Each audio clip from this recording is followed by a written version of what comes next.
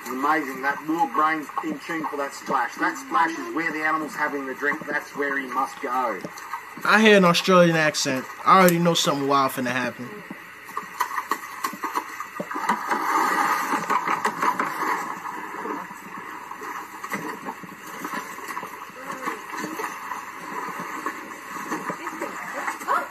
Why?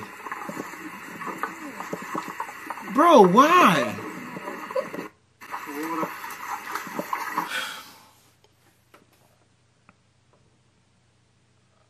Why y'all be doing this? What did the crocodile do to you? Why put yourself in danger? I'm going to tell you right now, even the cameraman was in danger. I'm going to keep saying it. White folks are fearless. I have been on this earth for 30-something years, and I have never seen a black crocodile hunter. I met this girl off Instagram. She done cooked for me. Food look good. I done started seeing bugs. She got a dead roach right here. Bro, like, why would you sit there and record stuff in my house? Why would you invite me over here knowing that you got roaches? Okay, it don't matter. Like, why you recording? Because I'm going to expose you. For what? I met you off Instagram. It does not matter. Like, that's not cool. Like, why would you do that? You know what's not cool? You done invited me over here with roaches. Bro, nobody else has ever had a problem. I'm not everybody else. It does not matter. You live in College Park. We're not talking about me right now. Going in and out your house. You got a problem. I don't ever record nothing in your house. We're not talking about me right now. How you gonna invite me? Is this real? This can't be real. You got a dead roach and you got one. You got one right there. It does not matter. Bro, no. This is not my house. You should have this shit clean before I came My up house here. is clean, but just because you see a roach don't mean I'm dirty. What the hell you mean? That's a fact. You don't think you dirty if you got roaches? No, I'm not That's dirty. a fact. What's your purpose of recording what's going on in my house? So you feel some kind of way because I pulled my phone out and start recording? Yes, I do. Like, you wouldn't feel no type of way if I did that. You act like you ain't never seen a roach before, bro. It don't matter. It happened. So that's not dirty. How I'm going to enjoy my meal and you got roaches and shit? Like, it's in your head. Nah. Like, it's a bug in your place. How I know? Look at me. Stop playing. Like, who cares? Just I pick care. them up. Pick them up if it's just that bad for you. You knew that these roaches was here. Why didn't you pick them up? And first of all, who can listen? It don't even matter at this point. Like, it ain't no big deal. It's a big deal. Look, I met this girl off Instagram. Alright, so College Park, that means they live in Georgia. That was a water bug, my boy. That wasn't one of them roaches that you see in people's house when they dirty. In Georgia, is something you got to get used to, that water bugs are just going to find ways to get inside your house. This kind of reminds me of when I was in high school and the kids in there would see roaches and would start jumping on the chairs and jumping on the tables. And I'm sitting back like, my nigga, you live in Brownsville. I know you got roaches. The roach we looking at might have came out of one of y'all jacket. You the Uber that bought the damn roach to school, but now you acting like you scared. To the gentleman that matched with me on a dating app and then subsequently found me here on social media, I found your wife. I found her profile really quick. Sir, I don't think she poly. That's diabolical. You should have read my bio. It said monogamous, right? But you, so-called poly. Should I befriend your wife at this point? Oh, that's even worse. Since we trying to be one big happy family, or should you go find something else to do? I think it's best if you find something else to do. To the gentleman. Like, I'm curious. I'm so curious, okay? If you married, why are you trying to cheat on a dating app? You shouldn't be cheating, period. But common sense would tell you you shouldn't be on a dating app. You're going to get caught. This is... Look at this lady. Who has my stuff. He won't give it to me. I paid for it. Can you send him? I'm under his truck. Yes, he is, and I will not let him I'm trying to leave. Bro, why is she laying under the truck? Under his truck, and I will not let him leave. 3810 South 158th Street. Man, that's not safe. Somebody can hit you. You need to get out under there. I'm in front of the gate, but I live in B10. I'll wait for my supervisor. I won't leave, but get out of there. You're gonna get hurt. Yes, it is. I ain't gonna lie, bro. I would have started the truck and I would have revved it up just to see what she would have did. No, You have to get out of them. his UPS truck because he will not put it on a cart or even let me help him put it on a cart. He wants to leave it on the street in front of my gate when that is not. And I said, give me my stuff, and he's not. He says, I have to arrange a different way to have it delivered, and Amazon said it would be delivered to my door. So I'm not going to let him leave until he gets my stuff, so I'm laying under his truck. So Ma'am, get out of there. I'm not going to leave. That's for your own safety. You're going to get hurt. I'm not going to get hurt laying here, honey. I'm 70 years old. A car can pass by and hit you. Nope, no weapons. Just a 70-year-old body, honey. She's climbing on the... I don't want to sound ignorant, but it's a few things that run through my mind when I see Karens. One, she's not getting enough penis at home. Or two, she have a psychological issue that not even no man or no penis could fix. I just don't be understanding. Why are you so angry? Why are you yelling at me? Am I your child? I'm your child. Am I your child? No, I am your child. Tell me. You make a big trouble. She chewing like a camel. Go. Every few seconds. That's my job. I'm just telling you to do I'm just doing my job. What are you so angry for? Where are you gonna go, Kilmer? Where are you gonna go? I said move up. That's all I said. What you so angry for?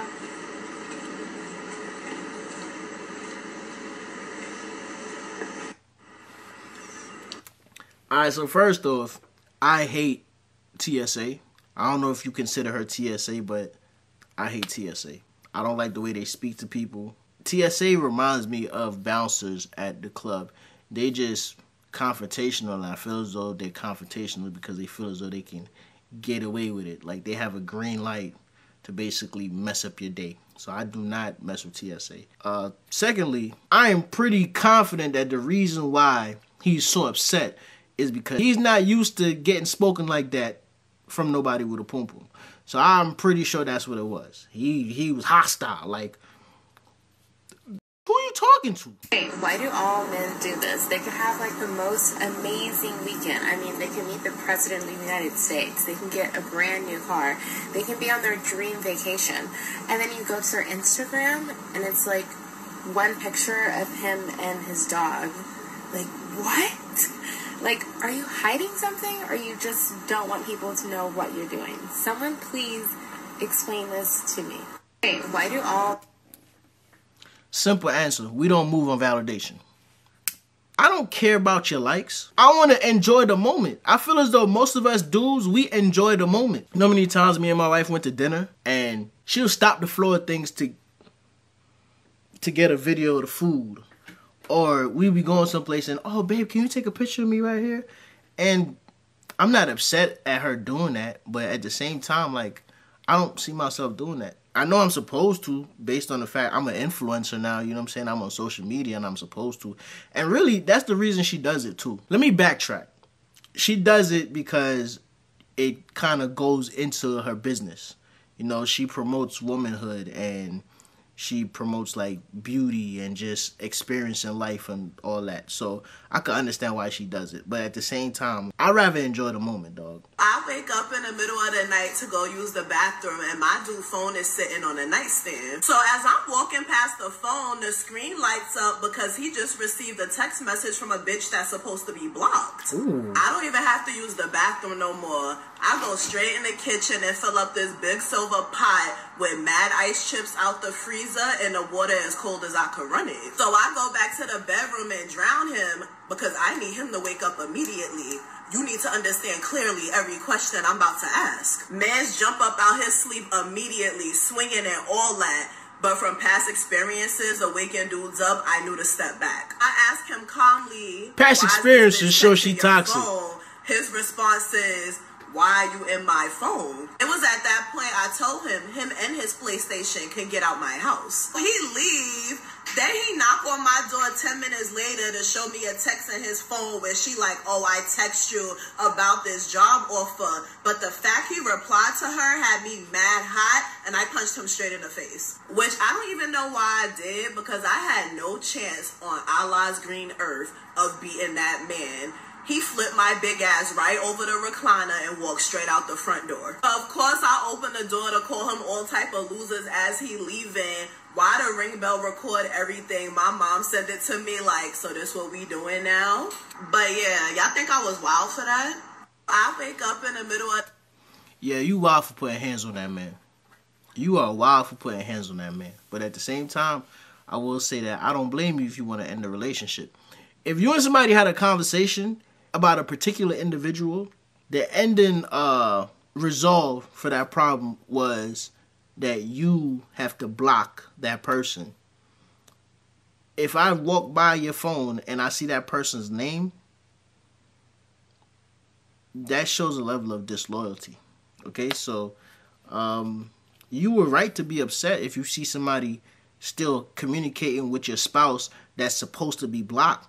And the reason that person is supposed to be blocked is because they're not respecting your relationship.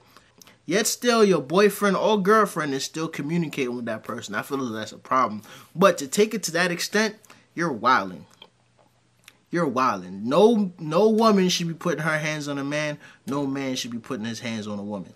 That's just how I feel about that type of situation. A Texas man named Tyler, he has been found guilty of basically insider trading by the SEC. He has to owe them a whole bunch of money. Well, the reason why is because Tyler had been listening in on his wife's Emily's business phone calls, and she happens to worked in mergers and acquisitions for BP, British Petroleum. He made a trade right before an acquisition that he knew about coming because of her job, and he, made over $1.7 million on that single trade, which was an insider trade. He very stupidly told his wife, Emily, about it. Emily, who works in mergers and acquisitions and didn't want to be known as the lawyer with a husband who will insider trade, turned him in to BP, so she lost both her jobs. Emily is snitch. He is either going to go to prison if he can't fork over the money to the SEC, or he just owes the SEC a load of money, all the money, plus more that he made off of this insider trade. So, they're now filed for divorce. Let me know what you think in the comments. This is why I could never date a green-ass female. This is why I can never be around green-ass people. This is why I hate being around people who are smart but don't have no common sense. I can't believe you did this. This is so wrong. Emily, you a rat. Who is gonna know that your husband did the insider trading? That's the definition of not being a ride or die. So remember I told y'all I had one more talking stage in me, one more relationship, and that was it. I think I'm through. I can't even get to the talking stage because everybody not looking for nothing serious, not looking for a relationship, not looking for a girlfriend. What you looking for, a homeboy? Oh, no. They're looking for somebody they can just suck and fuck on and have no obligations and no commitment to, which I don't know who the fuck they looking for, because I give all types of wife over here. I'm tired of just, having a good time with somebody and they kicking them out of my house, because I don't do sleepovers and move-ins. That's one thing. I'm trying to, cook breakfast for somebody, ask somebody how they like their eggs. I want somebody to be asking me what I'm cooking for dinner tonight and tell me they coming for a plate. I'm trying to go out and everybody know I got a +1 because they know I go everywhere with my men. It's giving, why? What's wrong? Can the man just come to the check and y'all come talk to me for a second? Like, what is it? It can't be the goals. I got goals too. Yo, you need to learn how to delegate your feelings and compartmentalize what the fuck you got going on. Y'all need to learn priorities. Learn how to communicate. You gotta hang with a bitch every day. Here's my thing. I really would like to know. So y'all get into the comments. Y'all let me know. But it's an epidemic. What they say? It's an epidemic. If I can get the voice. So remember I told y'all I had one more talk. That goes for both men and women, though. Nobody really wants to settle down. We have too many options and we have too much access. Social media, the internet, give us too many access to people's lives. The celebrities that we used to admire on TV that we only saw on certain shows, now we can follow them on Instagram or on Facebook or on YouTube, and we see how them and their significant others are living, and now we want to live like that. There's so many different flavors of women and men out there, and we want to sample everything. We want a sample of everything. And that shit is promoting a promiscuous ass society. I know I'm really like breaking it down for y'all, and I don't really speak like this, but I understand where she's coming from. Think about when you go to a restaurant and you look at the menu, and the menu has so many good things that you can choose from, and you choose your main course. You finish your main course, and you're satisfied, but in the back of your mind, you are still wondering what this other meal that you saw on the menu would have tasted like. So now you plan on coming back to taste that, to get that other meal. When you dating, once you settle down, there's no coming back to get the other meal. And that's what a lot of people are avoiding. So what they do is, oh, you know what? I'm not looking for nothing serious right now. So what they're doing is getting a sample, but leaving the option open so they can get a sample of something else that they were looking at, and leaving the option open to get a sample of something else that they're looking at. And that's the society we're living in right now. Nobody wants to settle down and just have that one person. Everybody wants to have their cake and eat it too. Or everybody wants to have a piece of multiple cakes. Yeah. Well, I like that.